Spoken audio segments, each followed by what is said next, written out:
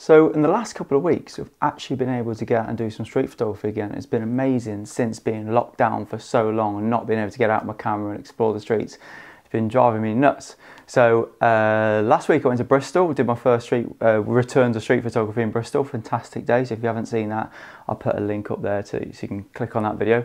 But this week I was actually fortunate enough to be booked for my first ever street photography one-to-one workshop. Really excited. I've obviously done a few sort of photo walks, which you guys who've followed the channel for a while might have seen. So meeting up with about 10 or 15 random photographers is just a casual wander around, but it's a bit different when it's a one-to-one and that person's paying you, because obviously they're investing in you to give them something from the day. So a bit different, but I've done a few landscape photography workshops, so I kind of had an idea what to expect. But yeah, really excited to do my first street photography workshop. So I met up with a guy called Stuart in Gloucester. Now, I'm not sure if Gloucester's a city or a town, so I'll have to check that out. But it's got a cathedral, so it should be a city, I guess. Beautiful, quirky town, and I'd never been there before, but I knew it was sort of famous for its old-fashioned buildings, old alleyways and cobblestones and stuff like that. So I was looking forward to it. So I met Stuart in Gloucester, and we met in a coffee shop, had a bit of breakfast and discussed what his strengths and weaknesses were as far as street photography. So thankfully for me, he knew exactly how to use a camera. He knew everything about the exposure triangle. He knew how to expose to the right. He knew how to use his histogram. He knew about depth of field. He knew about apertures and shutter speed and everything like that. So with Stuart, it was just a case of confidence. And it was a big deal for him. It was a tremendous deal for him. So we discussed a few ways that we could get around his confidence of walking around with the camera in street photography. Now, this is something that you might feel the same way about. Like, street photography sounds like an ideal thing to do, but having the confidence to actually put the camera in your hand and walk around a city centre, and perhaps due to fear of confrontation, I don't know. So yeah, it was an interesting day. Now, a few of the things that we went through in the coffee shop, that he had a list. So obviously with a workshop, it's always important to, especially one-to-one, is to work out what it is that person needs. So we went through his list. He was very organised and brought a list with him of the things that he was trying to get from the day. So we wanted to work out how to approach street photography, get more confident, as I said. He wanted to know how to find a composition, what to look for, how to keep things simple.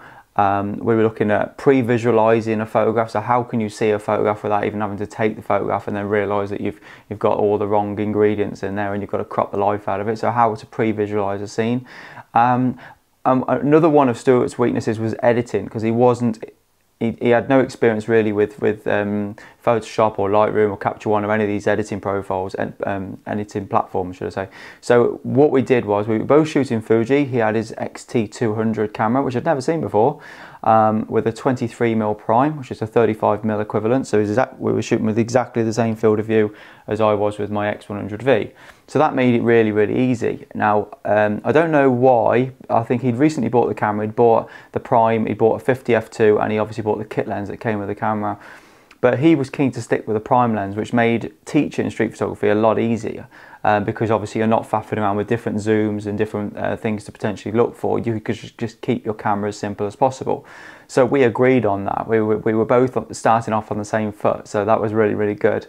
So the first thing we needed to do was get out of the coffee shop and buy a brolly. It was absolutely throwing it down. It was from about 10 o'clock in the morning when I met him till 3 o'clock in the afternoon. It threw it down. So what I said is on the way to do any street photography, I always look for, or landscape photography, I'm always assessing the environment, the weather, trying to predict what sort of images I'm likely to come away with, so I can work out, try and adjust my way of thinking as to what gear I might need. Obviously with street photography, it might be just an umbrella. But because it was so heavy rain, we actually discussed the strengths that you could get from a heavy rain shoot. So things like umbrellas, things like puddles, things like strong reflections, things like people getting soaked. So with that in mind, we just decided to head out and give ourselves a challenge per hour. So we'd look for reflections initially, we'd look for alleyways. I mean, Gloucester is fortunate to have some amazing old buildings, Tudor buildings I think they are. So they're gorgeous, all crooked and rickety buildings. So really, really nice cobblestone alleyway. So very, very easy to get out of the rain and obviously just get some confidence with the camera, set the cameras up, understand what we're doing with the cameras, make sure that we've got the cameras all set up in advance. So left the coffee shop, got the umbrellas. I got the biggest umbrella that I could find in any shop. It was massive and clumsy thing. And I hate umbrellas, absolutely hate umbrellas. But waterproof coat is going to protect me, but not the camera. So as much as I do appreciate that the X100V is weather sealed, Stuart's XT200 isn't weather sealed. So we just decided to use my camera initially. Now that wasn't intentional, because I think Stuart was so nervous about getting his camera out straight away that I was helping him find shots without a camera. So just sort of standing here saying, right, there's a great composition here. There's a good opportunity now. Look at this person coming towards us. What, you know, trying to see things without even having his camera in his hand. So when we did find a composition, it was literally a case of me saying, right, Stuart, here's my camera, take that photograph, because he needed a push. But yeah, when we got into the swing of things, and he was obviously, I felt a lot more confident that he was using my camera in light rain. Don't want to kill a client's camera on a one-to-one. So yeah, it was good. We've got the weather sealing kit on. The Fuji still haven't sent me my my weather sealing kit, so I've got a Hoya a UV filter and a DAP filter holder on there as well. So this is semi. I never ever trust the camera fully to be weather sealed, but I think we did fine having this in the rain and stuff like that. And the opportunity, the moments that we were in the rain, I think it did all right. So no issues with it whatsoever. But yeah, I'm always nervous about having a camera in the rain. I don't fully trust the weather sealing. But it was really, really good. We wandered around, looked for some alleyways. We found a bus station, which I'd done some research before going to Gloucester and seen this amazing architecture. Really, really cool bus station. Lovely, lovely lines. Obviously, it's dry. So if we needed to get out of the rain and just discuss composition, discuss camera techniques, discuss the way setting it up. Obviously, if you go from outside a building to inside a building, the exposure is going to change. So discussing how the depth of field is going to change at different apertures, that sort of thing. So the bus station was really handy. But it also meant that we could try and find some cool reflections and wait for people to we basically assess a scene. So we were looking at a scene and think, right, really, really like this scene. It's nice and modern, clean lines. We're not necessarily out of our comfort zone because we've still got people coming around, but we're not in their faces. So Stuart was a lot more happy with that, and it was a good step up the ladder towards approaching people. But the bus station was really, really cool. After that, we went to a government building. We didn't know it was a government building, but directly opposite the bus station in Gloucester is this really cool, I'd say about 70s or 80s sort of art nouveau looking, retro looking building, but amazing lines, and it was a black and white kind of entranceway to this building. And really, really liked the black and the white. So we'd set the camera up initially to shoot black and white, just to keep the photograph simple, just to look for black and white photographs. So this was a really, really good location because it was literally just black and white. Nice lines. So what we did is, obviously it's cheating, but just to get an idea of the sort of how we could compose the shots, we took it in turns walking through the scene, just to see if we could get the composition right. And then obviously we were the human element, so not technically street photography because we were the subject, so it was staged. But it was a good way of Stuart getting used to positioning the camera, getting the lines right, getting the composition right, crucially looking at an image on the back of the camera, say, right, what do I like, what don't I like, and trying to work out how we can improve the shot. So yeah, that was really interesting until we got asked to leave. We got told by the security to come in and carry a business card if you can, or something, because yeah, I left a business card with security because they were trying to inform the police. We didn't know it was a government building, but they were lovely people anyway in there, so that was all dealt with, absolutely no worries. And Stuart, even though he obviously was worried about his confidence, behaved perfectly and didn't have any issues with the people coming up and talking to us. So that was really, really good. I think a lesson learned in street photography as well, how people can sometimes come up and approach you, but he had no issues with that whatsoever. So we discussed zone focus. That's a really, really important thing, I think, for learning street photography. Put your camera in manual focus, and then decide whether, obviously we were shooting f8 or 5.6 when we went indoors, So we were deciding whether to focus at 2 meters in front of the camera or infinity away from the camera. And then we were just using those two zones to assess which would suit the scene better. So if we thought somebody was going to walk in front of the camera and think, oh, this is an interesting person, put the camera to, interesting enough, we couldn't get the back button focus to work on his XT200. So if anybody knows if that's possible, let me know. So we were using the digital gauge on the back of his screen, massive screen on that thing. And then putting it to 2 meters, wait for somebody to come past, and then he would snap it away.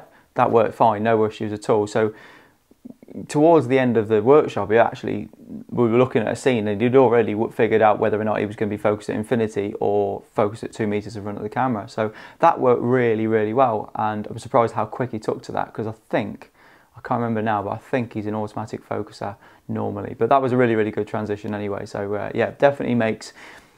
I said to him, when we first started, I should have mentioned this earlier, when we first started, it's dead important, set your camera up. So get the exposure right, think about what's important to the shot. So is it depth of field, is it shutter speed, what is it if you're trying to blur, if you're trying to freeze, you're trying to get depth, what is it? Set your camera up in advance and then wander around knowing that your camera only needs to be focused at 2 meters or infinity. So we've done that, f8, I think we were f8 500, about 1600 ISO. So absolutely no worries, keeping an eye on the histogram, brilliant, no issues whatsoever. So that went really, really well.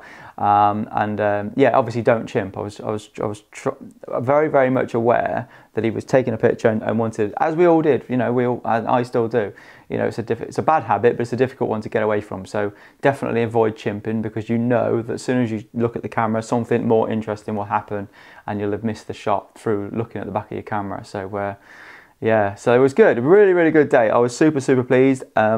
The highlight of the day definitely for Stuart was I'd nipped to the loo in the strange highlight in the shopping centre at the end about 4 o'clock, and when I came out of the toilet, he was sort of standing in the main corridor of this shopping centre. I think they call it the Quays or something like that in Gloucester by the docks, with a big grin on his face like a Cheshire cat. And I said, what's up? And he showed me, he said, look at this. So he took a picture of this guy walking with a mask on in the shopping centre, but the guy was literally about 1.5 meters or 2 meters away from him and looking straight at him at the camera. So I said, oh, explain, you know, what drew you to the image? He says, well, I don't like the photograph. It's not an amazing image, but the fact that he was actually able to see this guy coming towards him and actually take the shot, put the camera to his eye and take the shot was a massive, massive deal. So if nothing else, if none of the pictures came out from that day, Stuart was very, very, very pleased to walk away having taken a candid image of somebody close up, looking at the camera and me nowhere near him. So yeah, really, really pleased. Well done, Stuart. That was a tremendous highlight for the day.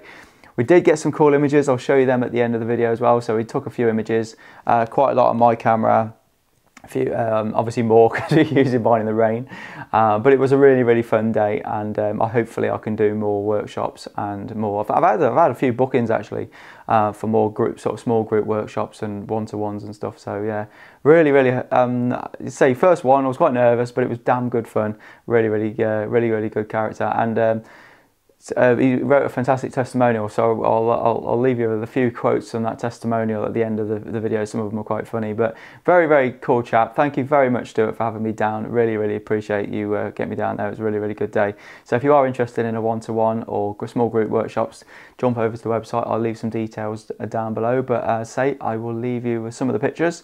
I'm thrilled with how the workshop went, and I'm even more thrilled that Stuart managed to get the fundamental issues of his street photography weaknesses ticked. So yeah, looking forward to seeing some of his images in future.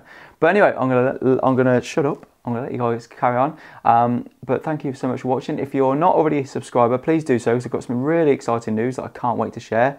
I've been going on about it for long enough, and it's very, very, very close to being public knowledge. So yeah, hopefully in the next couple of weeks everybody will know about it and you can all get involved. It's something that I'm trying to build a community around. So yeah, if you're not already on the Street Photography Community website, Street Photography Creators website on Facebook, jump over and check that out. It's a really, really growing community, all about learning street photography, critiquing people's images, being polite and friendly, but it's also about understanding what street photography is, because I think a lot of people have got a very open interpretation about what actual street photography is meant to be. Not that I'm going to put a name on it or anything like that, but yeah, I think it's a really good group, and a lot of people are sharing some really, really insightful information. So yeah, do check that out. Anyway, I'll let you guys go. Take care. Thank you so much for watching. I'll see you again soon.